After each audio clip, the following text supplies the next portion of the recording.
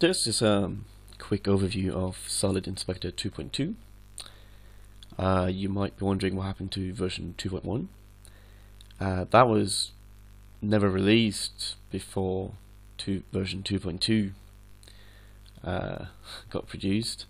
As I was finishing up 2.1, I got an email from a friendly guy named Anders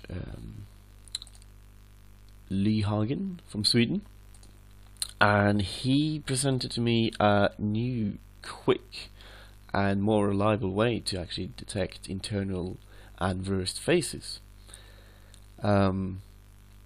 This improvement was so great that I just had to do a quick turnaround to get a new version out there, because it really improves the whole analysis a lot. I can show this model I have here, which is not too complicated model, but it did take a few seconds with the old version. But in 2.2 it's nearly instant. It is, and it produces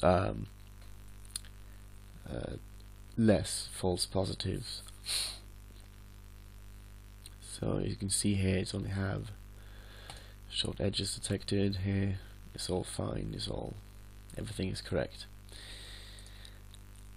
A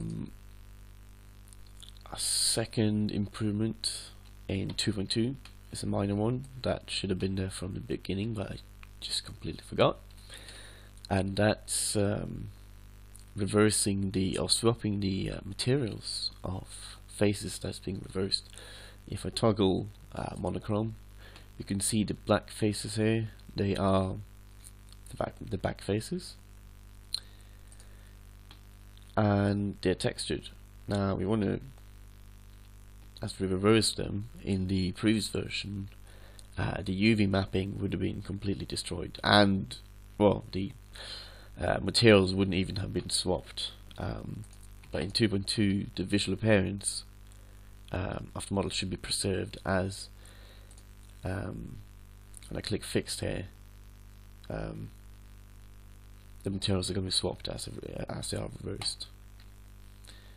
If I now exit SolidInspector, go to monochrome, you can see the faces are correctly oriented and the texture is preserved.